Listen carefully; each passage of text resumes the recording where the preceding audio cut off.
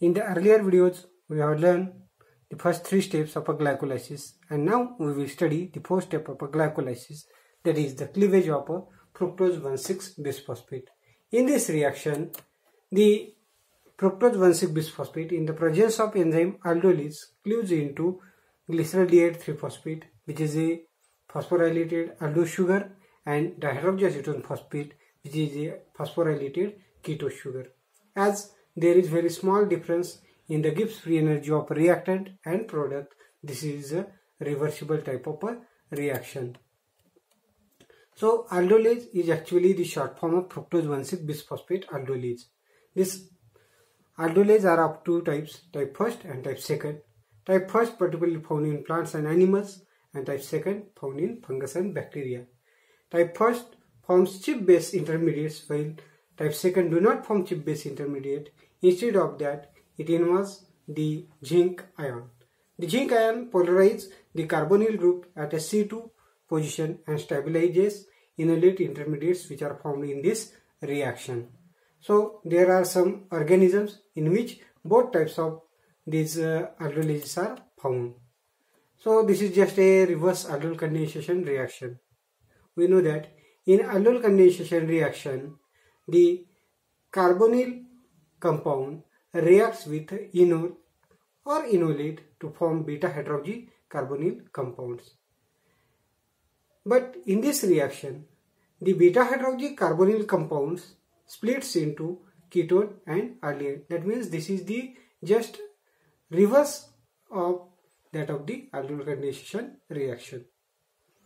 This reaction is also called as retro-aldol condensation reaction. Now we will see what are the structural changes taking place in this reaction. This is the structure of fructose 1,6-bisphosphate. Now this fructose 1,6-bisphosphate cleaves into 2 structures. One is DHAP, that is dihydroxyacetone phosphate, and second is glyceraldehyde 3-phosphate. So how these 2 products are formed? Now see here, the blue line appearing here. See here, this blue line. This indicates that this is the cleavage point. That means this carbon number 1, 2 and 3 form this DHAP, and whereas the carbon number 4, 5 and 6 form this glyceraldehyde 3-phosphate. So now we will see how these changes are taking place. So this is the carbon number 1, this is 2, this is 3, this is 4, 5, 6. So carbon number 1 is forming the phosphate of first position in the DHAP. Carbon number 2 forms the carbonyl carbon of a DHAP, whereas the 3rd carbon forms this 3rd CH2OH group of this DHAP. So the 3 carbons form this 3 carbons of DHAP. Now see here, this is the first position of a glyceraldehyde 3-phosphate, this is 2nd, and this is the 3rd. So this first position, that is the carbonyl carbon of glyceraldehyde 3-phosphate, is formed from the 4th position of a original glucose carbon.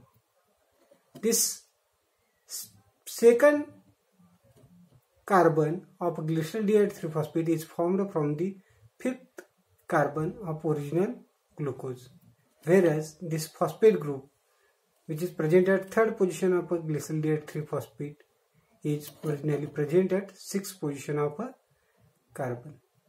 So in this way, this 6 carbon molecule splits into 2 molecules of a 3 carbon each, and this 1st, 2nd and 3rd forms ketose sugar, whereas this 4th, 5th and 6th carbon forms glyceraldehyde 3-phosphate, which is a aldose sugar. So in this way, these 2 intermediates are formed.